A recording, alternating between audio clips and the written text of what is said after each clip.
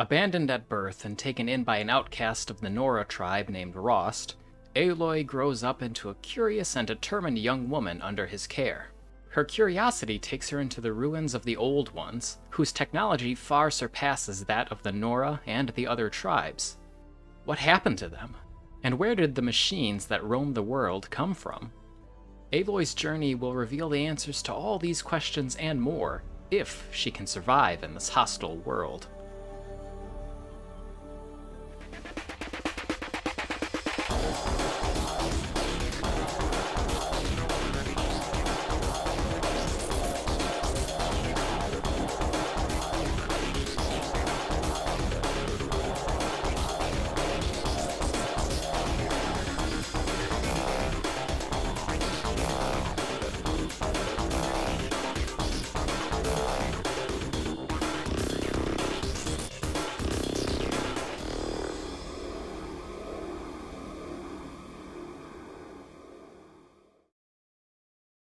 Horizon Zero Dawn is a 2017 open-world action RPG developed by Guerrilla Games. It's been on my backlog for a while, and after watching parts of my wife's playthrough of it earlier this year, I had to play it for myself. It originally released for PS4, but we both played it on PS5, where the latest patch allows it to run at up to 4K 60 FPS, and it looks and plays fantastic. It also released on PC in 2020. The version I played is the Complete Edition, that includes both the base game and the Frozen Wilds DLC, and I played through it all.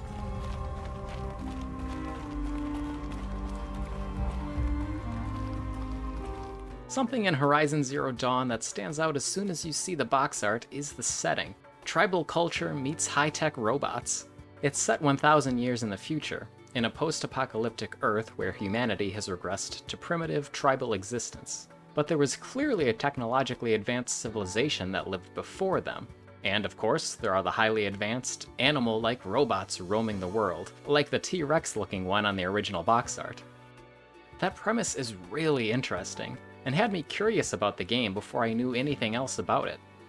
The story is excellent too, and answers all the big questions you'll have about the world by the end. It has a lot of lore in it too if you're into that, in the form of both text documents and audio logs. And these too shed more light on how Earth got this way, adding to the world building nicely.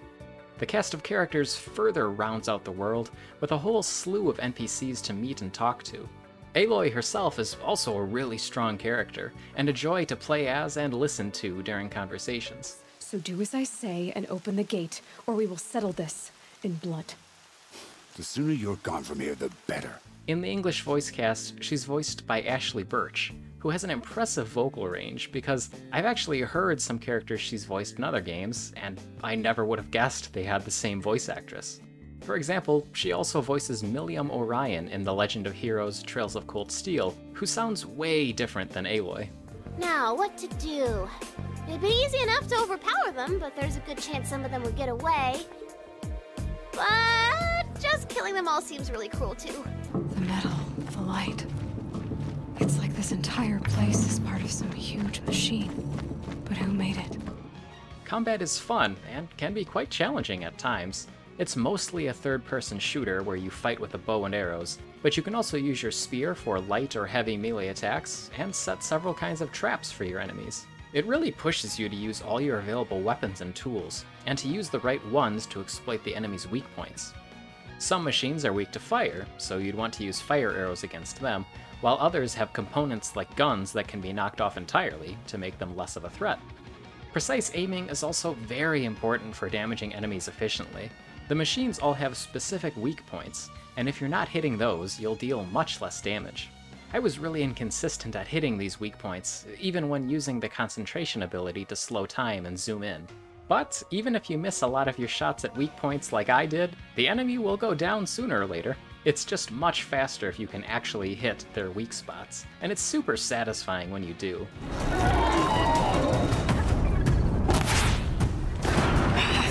Stealth was also an essential tool in combat, at least early on.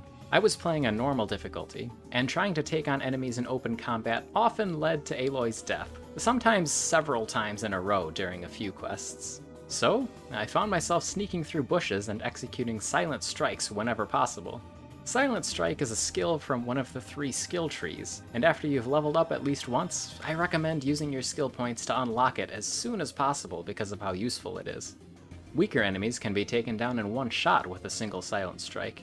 There are other stealth skills you can unlock, like Strike from Above or Strike from Below, but Silent Strike was by far the one I used the most.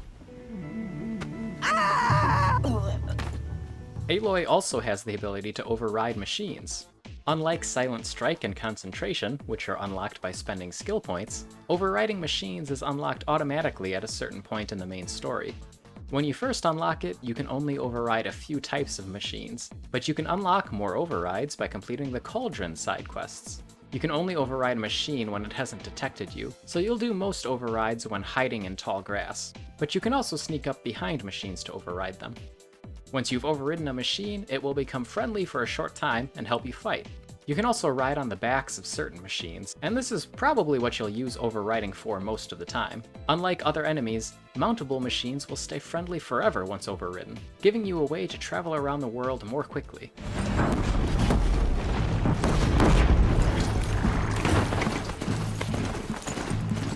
Exploration in the open world is excellent, helped in part by how good it looks. There are plenty of things to do all around the map, from collectibles to find, bandit camps to clear out, and of course, side quests. Part of all this exploring is a climbing system that's similar to the Uncharted series. Aloy can only climb certain surfaces that are brought to the player's attention by either yellow or white. It's a fun and well-polished system.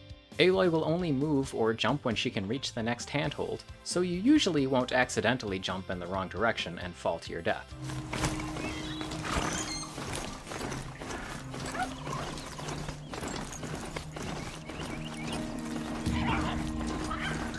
I haven't gotten pulled into a Western open-world RPG like this for a long time. There are plenty of side quests and objectives to do aside from the main story, and I ended up doing quite a few of them. It was a very comfortable gameplay loop. Find an NPC that needs help, talk to them, go through the dialogue wheel to get backstory about them and their side quest, then go out and do the side quest. It reminds me a bit of Skyrim or Mass Effect in some ways, especially because of the dialogue wheel. There was plenty of other stuff to do in the world whenever I wanted a break from quests, so the experience never got stale either. If you're a fan of open world games, then I definitely recommend Horizon Zero Dawn if you haven't checked it out yet. My final time was 47 hours, 19 minutes. Alright, thanks for watching. Let me know what you've been playing in the comments down below, and I'll see you in the next video.